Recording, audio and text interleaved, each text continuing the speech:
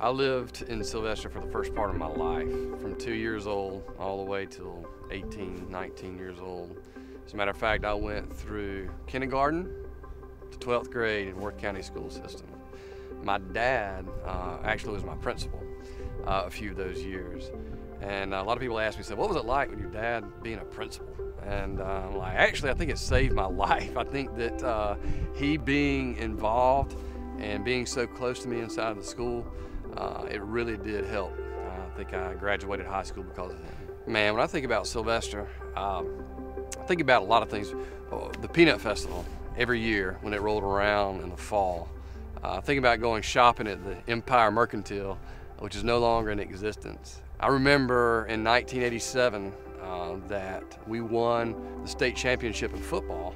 So many things, so many memories. A lot of people in this town, a lot of people that I've grown up with, that I know, that I love and love me.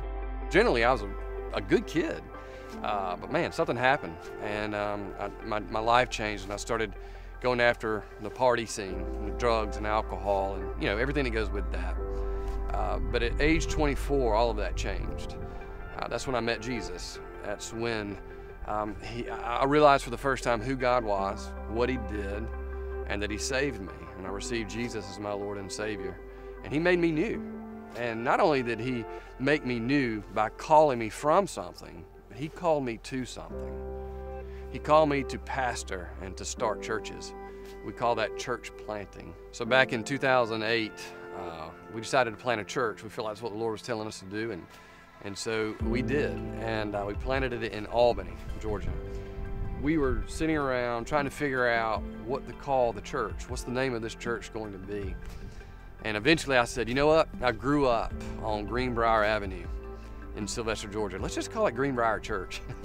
And so it stuck, and we did. That's the name of our church, Greenbriar Church. Man, over the years, God has really been good to us. He's really blessed us. We've seen a lot of people come to know Jesus, a lot of people be discipled, and a lot of those people make disciples. But a part of what our church is all about is reproducing, and we want to plant more churches. Our church body prayed for more than 2 years. God, where do you want us to plant the next church, and who is it that's going to oversee it?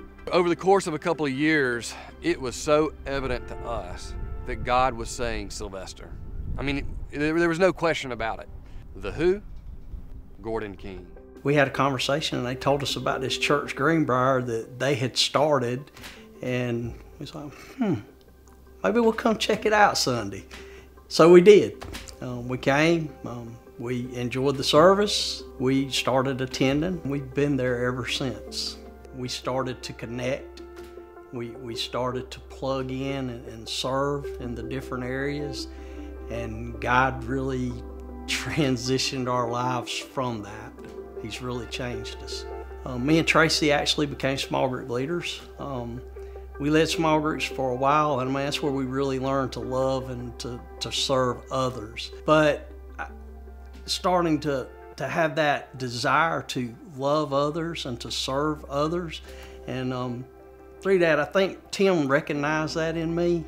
I told my wife at times that, I just feel like I'm supposed to do, there's more than this for me. I just feel like, I don't know what it is. I can't explain it. I don't know why I even feel like I have this desire to do something more, but I feel like this is just the beginning. It was in 2012, I believe it was. Me and Tracy actually took a little time off, and we'd come down to the beach. It's just, normal day. I'm here playing with my kids. But while I was there was this kid back off to my left, probably 25, 30 yards out in the water. I realized he was struggling. He began to show the signs that he was struggling. I'm sitting there thinking, okay, I don't know what to do to help him. I've got my own kids I got to worry about, and I know if I go out that my youngest son, Mason, he's just going to follow me right in the water. And so, what I do, nobody else is paying attention to him. So I'm standing there watching him, and it's like I just felt this prompting. It just became more and kept resonating. You need to help. It's like an audible voice, and I don't know that that's what it was, but it's quit wading in the water and help. Within a few minutes, I had a hold of the kid and was able to drag him to the beach. But I kept reflecting over the next few weeks. I kept replaying this in my mind, how this happened. It was literally like somebody was speaking to me. Even though I was leading small groups and even though I was coaching small group leaders, I was not giving it 100%. Matter of fact, I wasn't even trusting God with every ounce or fabric of what He had put in me or was calling me to do. I haven't trusted Him or even stepped out 100% on faith. Through it, I realized I don't know what to do with this.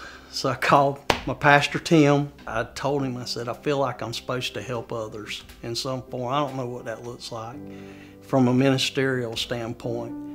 And he said, Gordon, we've been praying for you. We've been praying that you would step up. You know, we've been praying, are you being called into the ministry?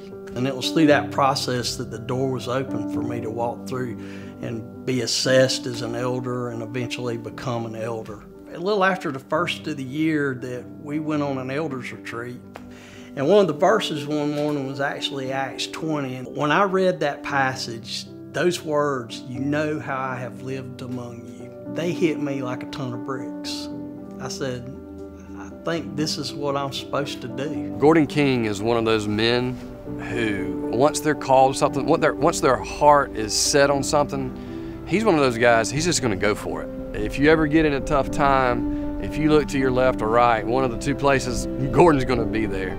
He's just that kind of a man. As the elders prayed about it and kind of processed it, it became clear and apparent to them that yes, Gordon is the guy and Sylvester is the place.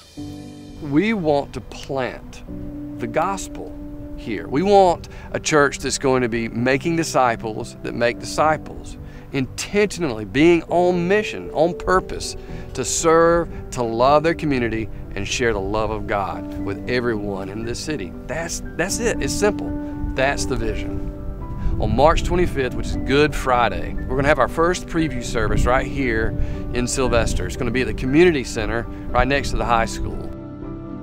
And our hope is that this will be a catalyst that catapults us into the community to let them know, look, we love you, we care about you, and we're here to serve you. We're just average, everyday people who have a heart for Christ and know that what He has called us to and what He's commanded us to do is go out and make disciples.